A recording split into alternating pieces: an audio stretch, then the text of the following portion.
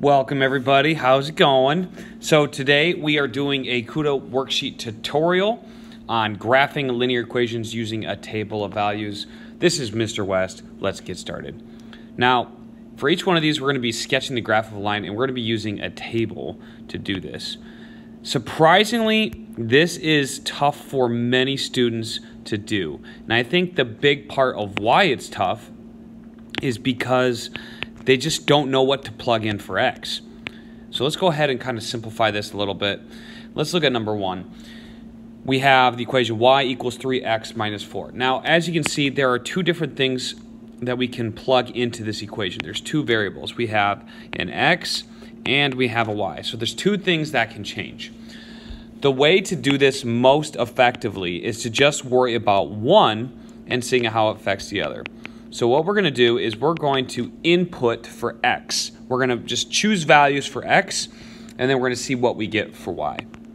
Now, let's break this down into steps. So we have step number one. We are going to choose values for x. There's a little bit of strategy in determining what values to pick, and sometimes as you pick values you might need to change them as you see, oh, I'm getting a lot of fractions, maybe I should choose this number. Okay, so we're going to choose values for x, and I think it's important to include some negatives, 0, and then some positives. That way you kind of get an idea of, okay, if there's negative inputs, if there's a 0 input, if there's a positive input, how does this affect our numbers? Now, this is the part that kind of confuses people. They're like, oh, well, what numbers do I pick? Well, it doesn't really matter. Part of it is we need to look at our available space. A lot of times you'll get a problem and you'll be given a space like this. And as you can see, our biggest numbers and smallest numbers are between -6 and 6 for both the y and the x. So we should probably pick numbers of x that are smaller than 6 and bigger than -6. Okay, so we got to go somewhere between there. Now, I like to pick, just to get started with these, I like to pick about 5. So I'm going to pick, and nothing magical here, I'm going to pick -2, -1, 0, 1, and 2. Okay, so notice how I'm picking the same numbers, the negative version and the positive version of these numbers. So I get -2, +2, -1, +1, okay? Now, how did I come up with those? I just thought those would be small, easy numbers to work with. That's it. And I decided to roll with it. Now, we'll see if those are good numbers to pick or bad numbers to pick as we kind of go along. But generally, you're not going to be wrong with picking numbers that are somewhere in the middle of your graph and just seeing what your line looks like, okay? So after we've picked our values, check. We've done this. Now, number two, we are going to plug in values for x, of x. Plug in values of x, or for x. I don't know. Let's put 4. Why not? Okay. Now that we've chosen, we're going to write out, we need to substitute these values in. So I'm looking for some space. Doesn't look like, I'm going to borrow some space from number 3. So what am I going to do here? I'm going to write the equation y equals 3. I'm not going to write x though. -4. Well, I'll write it and then I'll erase it, okay? Now, what I'm going to do is I'm just going to replace x with each one of these values, okay? So I'm going to take turns here. So let me erase this. Oops, too much. Okay, so what am I going to write instead of x? The first thing I'm going to input is -2. And all I'm saying is, okay, once I plug in -2, what happens with the y, okay? So now if I simplify this, let's use blue actually. I get 3 times -2, order of operations, multiplication first, -6 minus 4 equals y. Y equals -10. Okay, all I did was combine -6, -4 equals y equals -10. As you can see, I wasn't sure what was going to happen. We got off the charts on our first go. So if I went to go plot this point, I go -2, -10, that's off our charts. Probably not a good number to pick. So we want to try to find something that's on the chart.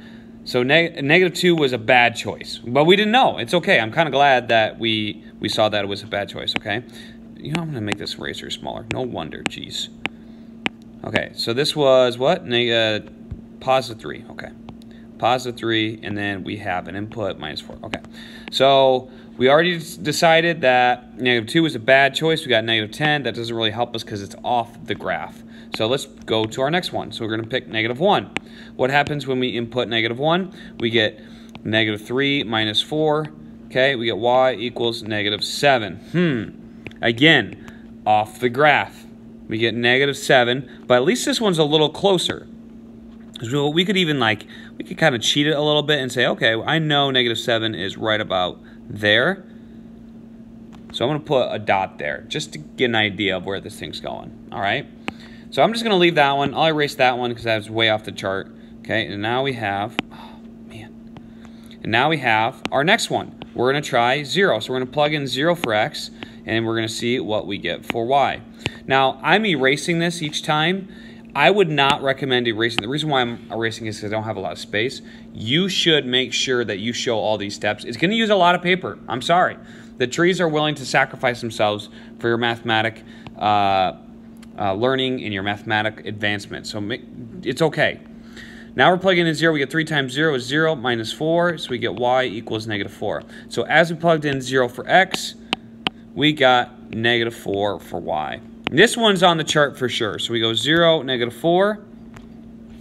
There's a point. That's our first one on the graph. So now we're going to go to positive 1. What happens when we put in positive 1? Okay, I think you guys are getting the hang of this. Okay, I'm going to make this smaller still. Yeah, let's go here. Why not? All right. So now we're going to plug in 0. We already plugged in 0. We're going to plug in 1. So we have 3 times 1 is 3 minus 4. We get negative 1 for y. So negative 1. All right. So 1 comma negative 1. All right. Let's do one more. So we plug in 2 for x. What do we get for y? We plug in 2. As we solve, we get 6 minus 4. We get 2. Pardon me. We get 2 for y. So we get 2 for x, 2 for y. So we're going to go 2, 2, and plug another point in. Okay. Now, the whole point is that we are going to get, and this looks like it needs to move over a little bit, move up. Okay.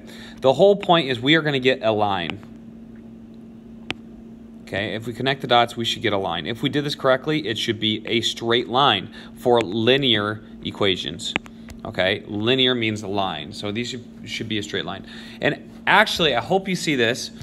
There's a pattern as you go along. So as you input each, as you get the hang of it, you might be able to figure out the pattern. So in this one, it went up 3 units into the right one, up 3 to the right 1. It did that every time. Up 3, 1, 2, 3, over 1. Up 1, 2, 3, over 1. So as you figure out what the pattern is, and we're going to talk about that later, but that's called slope, you'll be able to just say, okay, if I go up 1 unit to the right, that's 3, I'm going to use 3 units up from here, which is 5. As you can see, 3, 5 is on our graph. There's the point, 3, 5. And each one of these are coordinates. I don't know if I said that earlier. Each one of these are coordinates. So 1, negative 1 is a point on the line. 0, negative 4 is a point on the line. 2, 2 is a point on the line. So these are all points on the line. Okay? All right, let's go ahead and we'll do another example. Hopefully we can do it a little bit quicker this time. So let's go over here, make our table, make your x, make your y. So here's our x. Here's our y, okay? And now we're going to be plugging in values of this guy.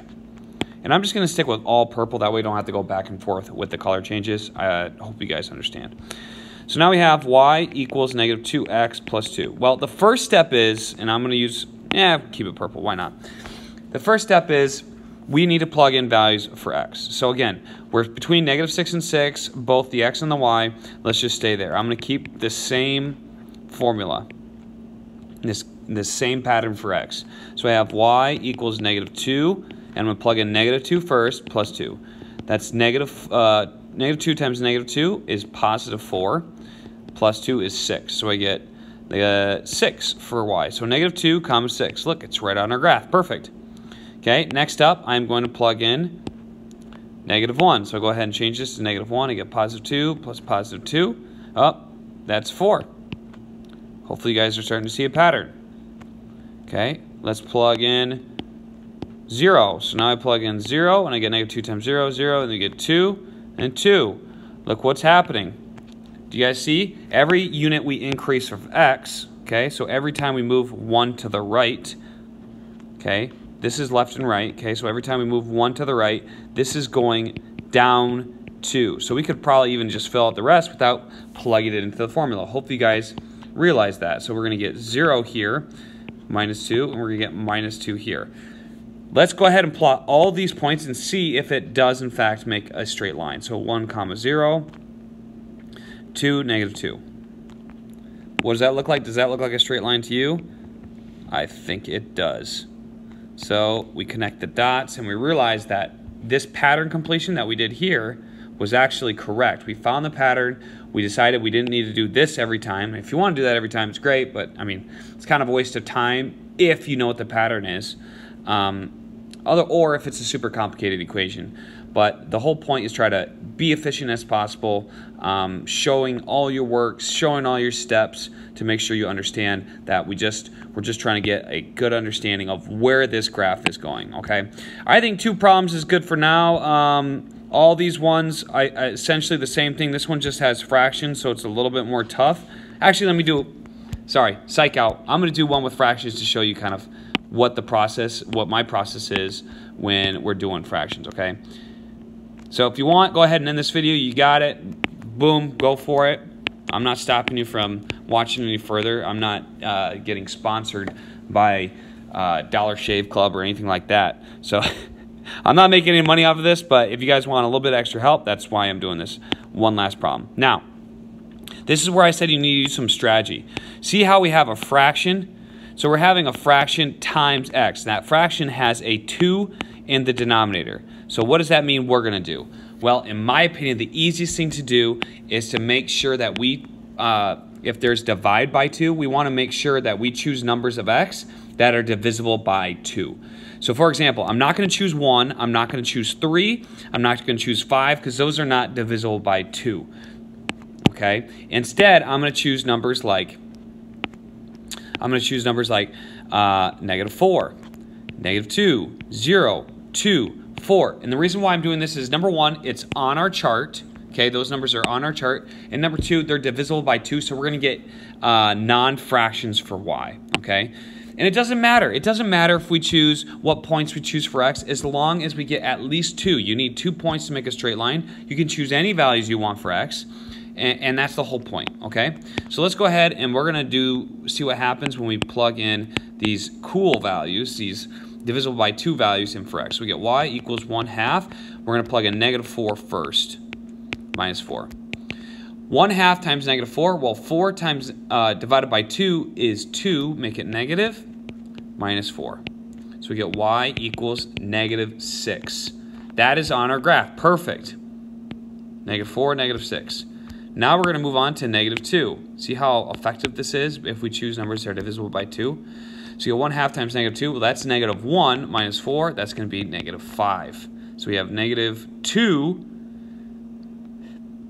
negative 5. Okay, now we're going to plug in 0. 0 is the easiest one. Definitely always include 0 because you always get 0 minus 4, and we get minus 4 for 0. Hopefully you guys can see the pattern. As we, what was that? Oh, that was negative 5. I'm sorry. And we get negative 4. As we increase this by 2, the y only increases, let me change the color here. As we increase this by 2 for x, the y only decreases by 1. So each one of these is decreased by 1, decreased by 1. Okay, you could keep putting this in. The whole point we chose these numbers is because they're evenly divisible by 2. So we get negative 3 and then negative 2. And let's see if those make a straight line. If they don't make a straight line, we messed up. 2, negative 3, and then 4, negative 2. Now let's say we get a straight line. Let's say, for example, we did this and we somehow messed up. We got negative 2 and then we got negative 1. Okay? If we plot these points, 2, negative 2, and 4, negative 1, 2, negative 2, and 4, negative 1, look what happens. See how we change direction there? If you have a change in direction, that's no good. You want it to be a straight line with these. So our original ones, negative 3 and negative 1, or negative 2. Okay, negative 3 and then negative 2, this forms a straight line, and that's how we know we did this correctly. Hope you found this helpful and that this makes graphing from a table much easier. I'm Mr. West. Thanks for watching.